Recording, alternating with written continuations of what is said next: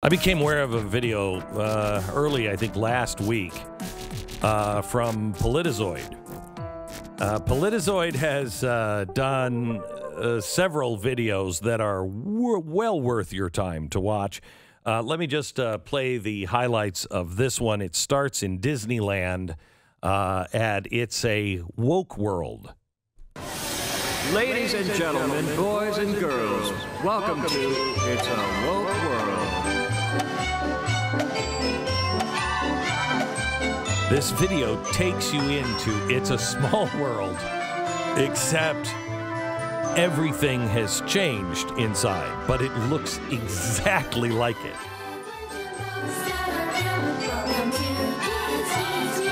It's a world of privilege in boats that are cramped. Welcome to Disney's re-education camp. If your skin is white, it's time you're contrite. It's a woke world after all.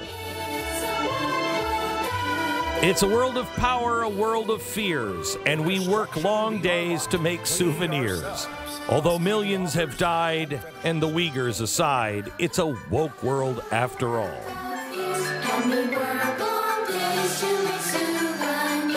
All the millions have died and the Uyghurs aside. It's a woke world after all. There is a land where once you lived free as a capitalist pig of the bourgeoisie. We could eat until we are fat and we would vote Democrat if we just get past that wall. The guy who put this together would like to remain anonymous, so we're just going to refer to him as the creative director of Politizoid. He is a former Disney artist. Welcome to the program.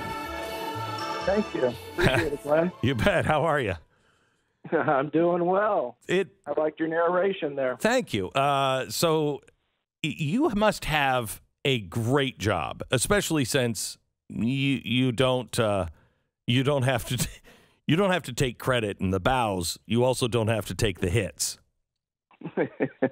Well, my family's not quite ready for that yet. I think the day will come.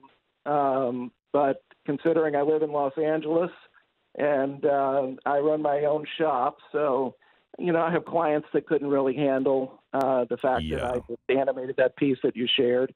But, I'm tired of watching my country go down the drain, and it's time to do something. I've been doing these cartoons for about 10 years, and at times we've had funding and a team of 12 guys running around. Other times it's just me. It depends on what the opportunity, the opportunity is there. But I took about a 7-year hiatus off of doing these cartoons and jumped back in the game with a piece called Schiff Hits the Fan. Because I was getting so bent out of shape over the impeachment scam, and kept seeing Adam Schiff coming on, saying all these things that were undoubtedly, false. And every one of them proved that he was lying. And so I dressed him up like Wile E. Coyote, and I put some, Trump hair on the Roadrunner and had him chasing after him. And about 3 weeks later, the White House was sharing it. And so, it was like, well, I guess I'm back. So since then, I've been putting out as many as I can in between client jobs, and because these take quite a while to do. I mean, the piece you just played took about 4 to 5 weeks to complete. So wow, full time. So that, it's a heavy investment in time to do something like this. And are you doing it by yourself, or are there others involved in it? Right now, the animation was done by myself. I had some friends that helped contribute some elements, some of the posters at the end, and like the pictures of Mao and that sort of thing. I had some help, and then I had some friends that brought together the chorus, because all that music was recreated. Yeah, none of that was pulled from any original Disney material. Right. So the orchestra, everything had to be recreated using synthesizers, and but I can't sing like a child. So, yeah. So fortunately, I had a friend that was able to bring together, a lot of acting students and And of course, the end was an adult choir, so I'm not even sure how many people ended up singing it because I wasn't there. They sent me the files. But without their help, I couldn't have pulled this off. I mean, if that song's not right, I mean, you want to feel like you're in a real attraction. Yeah. And I have to tell you, the animation is unbelievable. I mean, you worked for Disney at one point as an animator, and it is, I mean, this is really, really well done.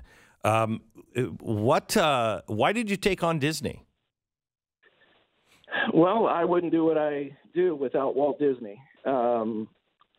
I grew up not wanting to be an animator. I grew up wanting to be Walt Disney. You know, I know his history. I've actually traveled to Marceline, Missouri twice and stood in front of his old offices in Kansas City and of course, done the tour here in L.A.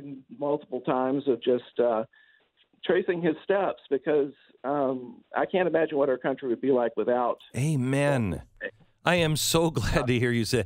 I've been allowed to go into the archives. I've gone through his daily calendars and his diaries. Yep. He's an amazing man. And I don't know if you could say this about very many people, especially in the 20th century. Imagine America without Walt Disney. It would be a radically different place. And I'm not sure we'd still be free because he put so much Americana into us, buried it deep into us as kids. Well, yes.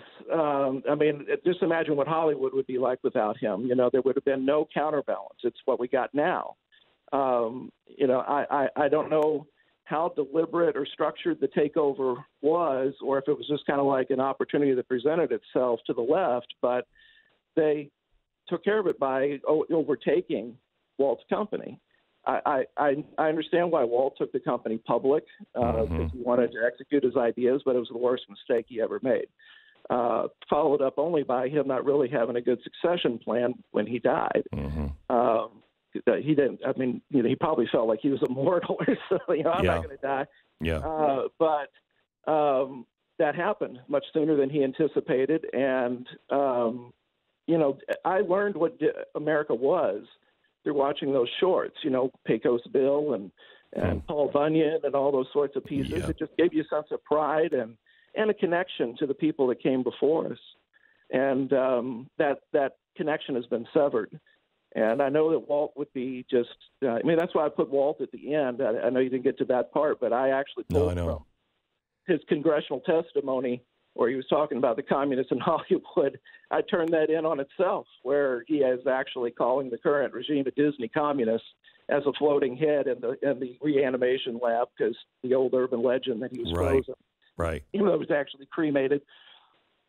Well, that's what they want you to believe. He's actually in the middle of the African, what is that stupid ride called? The jungle ride. That's where he is. The freeways, the freezer's in the middle of the jungle cruise. Are there more people like you than we think? Because we don't think there is anybody like you. Are there more Disney people that are in that company that are just silent right now? There are a lot of traditional folks that are below the line in Hollywood, meaning that, you know, they're the craftspeople, the ones that actually do the work, as opposed to the ones that are greenlighting projects and actors commanding large salaries. And they keep their head down. You know, I have a buddy that is having to, you know, direct woke stuff right now. And you know, I get texts going, man, this is just, it's not my scene. I hate this. And, you know, they'll share my videos around by email, you know, their personal email and give me the thumbs up. But, you know, what really needs to happen is an opportunity to start pulling those folks into a new operation that competes with Hollywood. Yes. One where they know that they're not going to be canceled and that they can feed their families and save their country at the same time. And if an opportunity like that, you know, presents itself, and I think that there are tons of people in Hollywood that would jump at the chance. I will tell you, though, the conservatives just don't part with their money as easily as liberals do, especially on things like movies. You know, they they don't like the odds of success. And it's interesting because when it comes to politics, it seems like the left never runs out of money.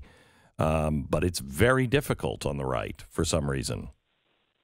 Well, there's a very different mindset. I mean, I kind of straddle the world between entertainment and politics, and there's very, the people that run the money in politics are very set in their ways, and they're able to kind of give the same sales pitch as to where the money's going to go and the ads. And I actually created 10 spots for the Trump campaign, and not one of them got used. And it wasn't the folks that I was working with directly. They were great. But it would go up the food chain, and it would get nixed. Wow. And, would you be willing to share them? I'd love to see them.